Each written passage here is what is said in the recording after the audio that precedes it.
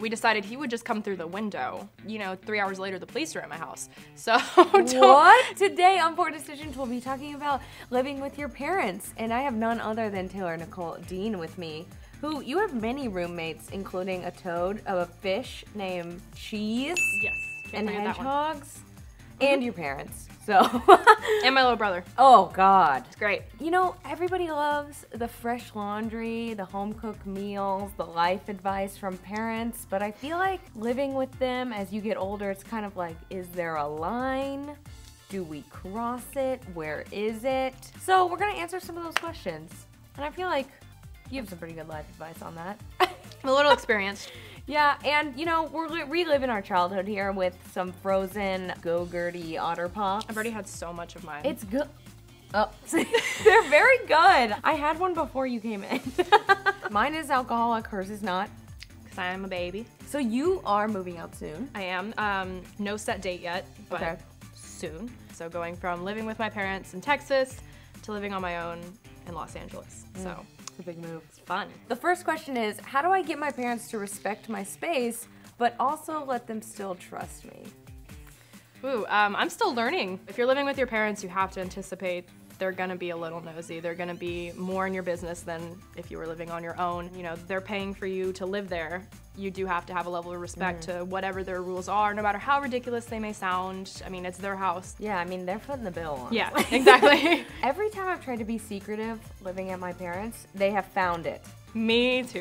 I don't tell my mom everything, but she still knows everything. Yeah, even when I was like a senior in high school, this is so embarrassing. I'm like telling the internet this, but Go for it. so I was a senior in high school and I was dating this guy, like serious, and I was like, maybe I might have sex with him, I don't know. So I bought one condom, that I didn't use, and I put it deep under my bed, and my mom just decided to clean under my bed that Great. week. And she was like, "Are you having sex?" And I was like, No. I just bought it. I didn't know. I don't know." And she like didn't believe me, and I'm like, "I literally was curious." I had a similar experience, but it literally wasn't for me. I think I was a junior in high school, and my friend asked me to hold her, like watch after her purse, and I ended up taking her purse home.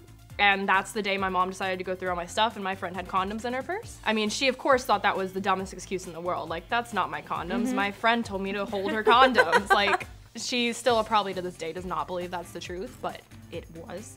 Even at my apartment, my mom finds stuff. I'm like, "It's mine. Now it's mine space." Yeah. Like, please. Now that's too much, Mom. So the next question is, I've lived away from home at college all 4 years, but now I have to come back home. How do I adjust?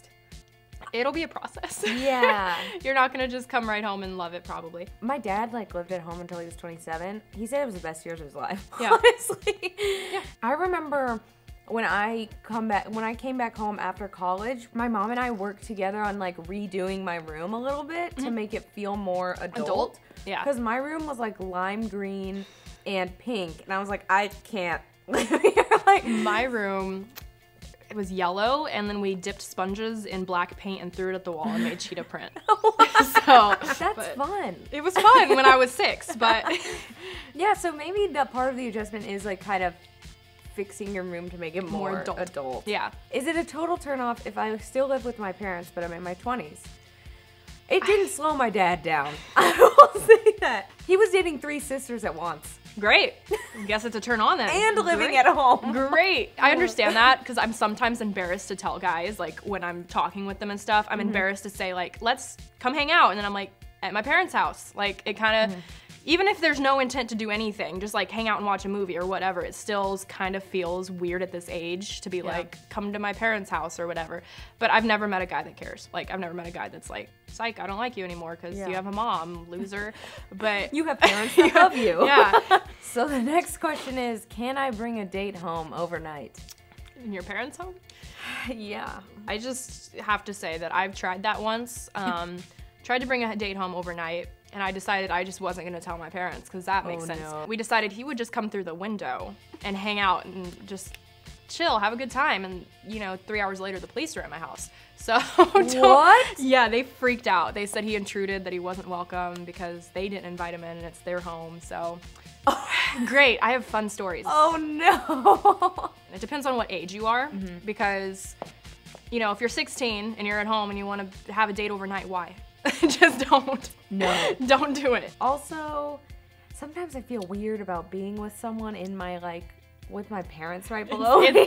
It's weird. When I was really young and would bring dates home and stuff, just like to hang out, I would be even scared to like hold their hand. My parents were cool. They knew we were dating and stuff, but like I'd just be so embarrassed to be like cuddling with them, and then they come in my room and see that. I just like scoot away really fast and be like, we're just chilling.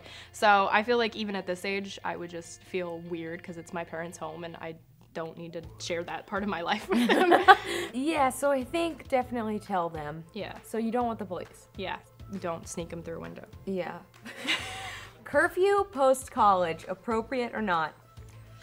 I understand not wanting a curfew. I understand maybe asking for a later one and things like that. I was in the middle of breaking up with someone or like a breakup my freshman year of college, and my curfew was like a hard midnight. And I kept calling my parents being like, we're still talking, and they were like, we need to go to sleep. Yeah. And then I got freaked out and I crashed my car into the garage. Made it home. I did. I'm home. You really wanted to tell them you were back. I was crying from the breakup, and so my mind was a million places, and I just... You really wanted to get in. I just crushed it into the garage, and my parents came running out, and I was like, I'm so sorry. The only references I have for how it's like to have a child is I just think about my animals. How many is it? 23, 22. A what? Yeah. His first roommate. Kovu is my hedgehog. He runs on his wheel all night. Oh. I go to bed and I just hear all night, and it's the worst. He has no respect. I'm finally moving out, and I'm kind of freaking out at the same time.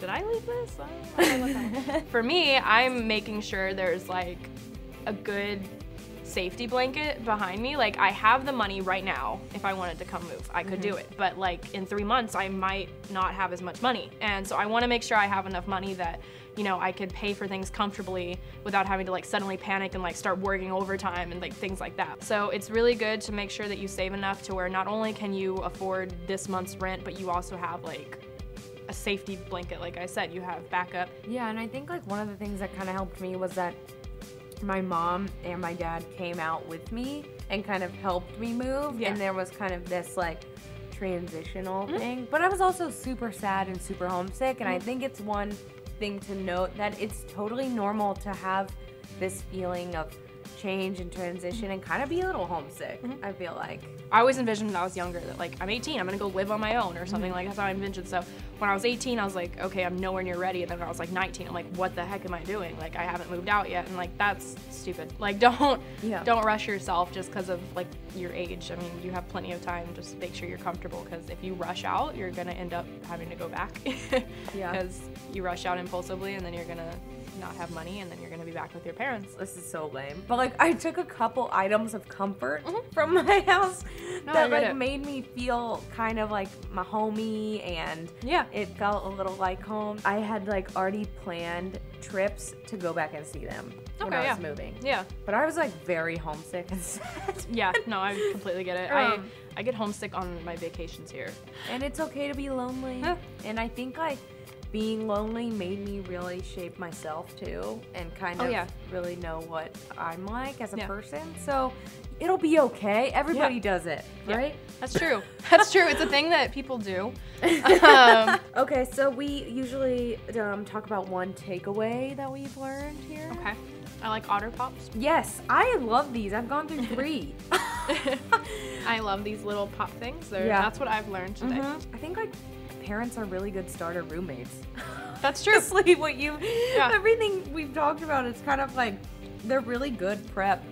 Or if not, they're probably harder than regular roommates. Yeah, it's okay to not move out immediately. It's okay to take your time. It's okay to pace yourself. It's gonna be hard, but it's also like you're gonna feel so good coming out of it and being like, I live on my own. Exactly. Yeah, you don't have to sneak people through your window anymore. Yes. Great. Don't have to call the police. Yeah. Well, I hope that you guys learned something. You feel better, more confident, thank you so much for joining me. Thank you for having me. Please follow Taylor on all of her socials. Is it Taylor Nicole? It's Taylor. Taylor Dean. Yeah, it's Taylor Dean on Twitter and Instagram, and then on YouTube it's just Taylor Nicole Dean. And then you can follow me at Candy Lowry on Instagram, the Candace Lowry on Twitter, and Candace Lowry on YouTube. What is funny? I know, it's just too many things. There's too many deviations I'm working on. Follow me here. Yeah. Follow me here. And be sure to give this video a thumbs up if you enjoyed it. Subscribe to Pop Sugar Girls Guide for new videos, and I'm here every Thursday talking about something new. So yeah, hope you guys enjoyed it. Guess we'll see you next time. Bye. Bye.